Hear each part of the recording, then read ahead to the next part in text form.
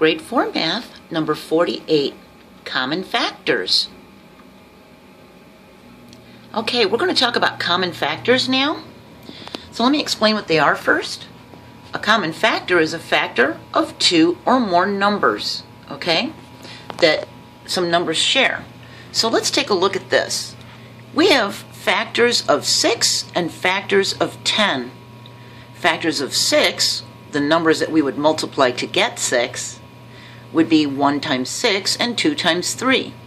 The factors of 10 would be the numbers we would multiply to get 10, 1 times 10 and 2 times 5. What do they have in common? They both have a 1 and they both have a 2, don't they? So 1 and 2 are common factors of 6 and 10. See that? That's easy, isn't it? All right, so let's take a look and see what Emma's doing now, okay? Emma's putting old family photos in a photo album. She has 18 photos altogether. She's got 12 small ones and 6 large ones. How can she arrange them evenly? Well, what are the common factors for 12 and 6? 12 is 1 times 12, or 2 times 6, or 3 times 4. And 6 is 1 times 6, or 2 times 3. They both have a 1, they both have a 2, they both have a 3, and they both have a 6. So 1, 2, 3, and 6 are the common factors for 12 and 6. So she can arrange them with any one of those groups of numbers, and she should come out okay. So she's got 6 large ones and 12 small ones. She can do 3 rows with 1 photo in each row, and do the same over here, and then that would be her 6 large ones. She could do 3 rows of 2 photos, 1 row, 2 row, 3 row, and do 3 times 2, and then do it on this page, and then they would look nice and even, wouldn't it? She could also do it this way, where she just puts all the big ones, 3 times 2, on one page, and 4 times 3 on the other page, right? But you know what? 4 is not a common factor between 6 and 12. So this one wouldn't work, would it?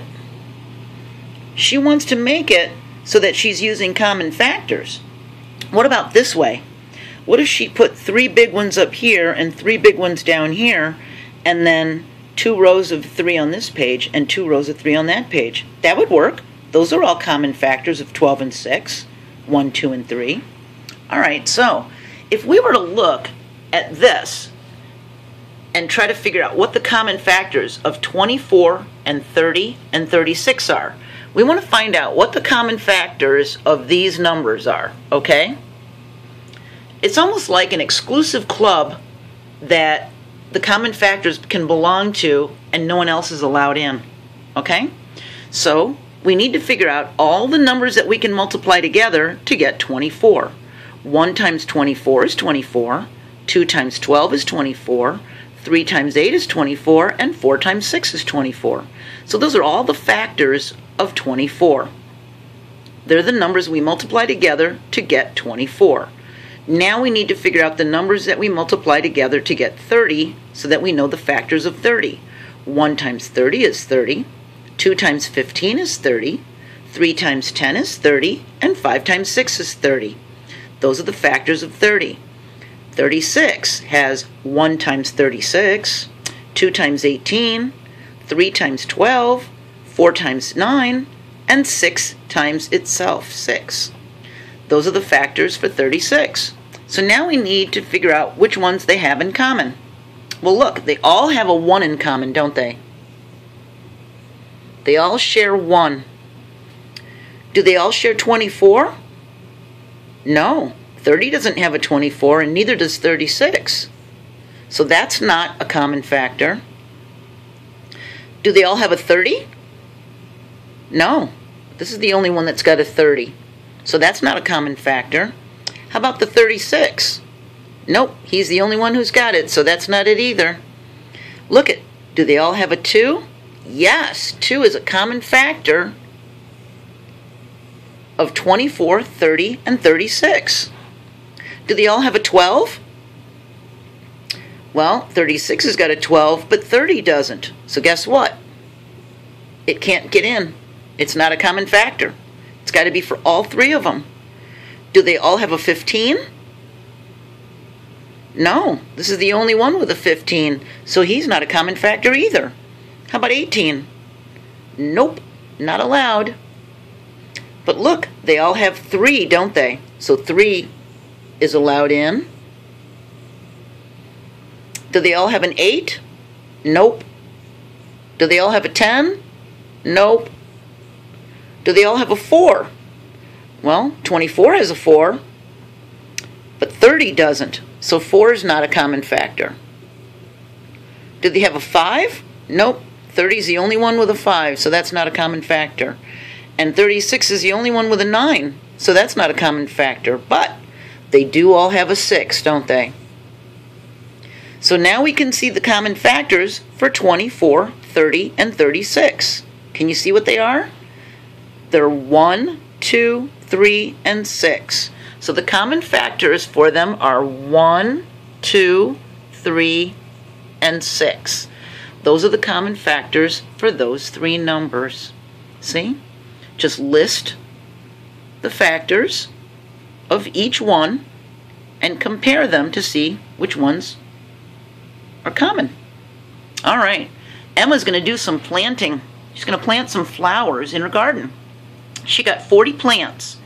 32 are pink pansies and 16 are orange daisies. She wants to put only one type of flower in each row. She doesn't want to mix them. And all the rows will have the same number of plants. So not only will it be the same type and color, but it's going to be the same number in each row. So how many plants can she put in a row? Well, we need to find the common factors for 32 and 16. 1 times 32 is 32, 2 times 16 is 32, and 4 times 8 is 32. Those are the factors for 32.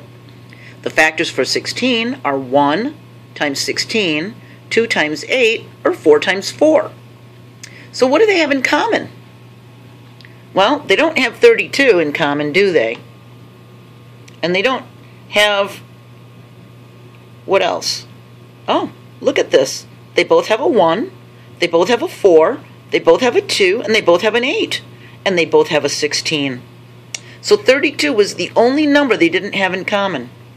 Now we need to figure out how she can do these rows if she's got 16 daisies and 32 pansies, but she doesn't want to mix them up. She could put them into rows of 16. She could put them into rows of 8. She could put them into rows of 4. All right, so this is what it would look like.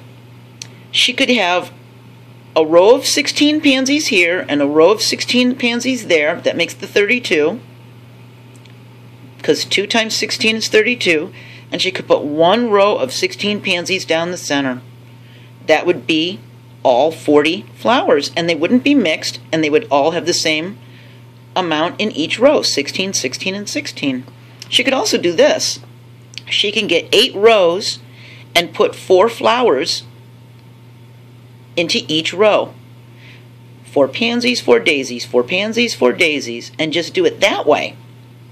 Then they won't be mixed in the row, and they would all have the same number in each row, wouldn't they? What if she did 5 rows of 8? Pansies, and then daisies, and then pansies, and then daisies, and then pansies. She would have her 40, and they would all have 8 flowers in each row, and they wouldn't be mixed. So that's how she could plant them. So she's got 3 different choices, doesn't she?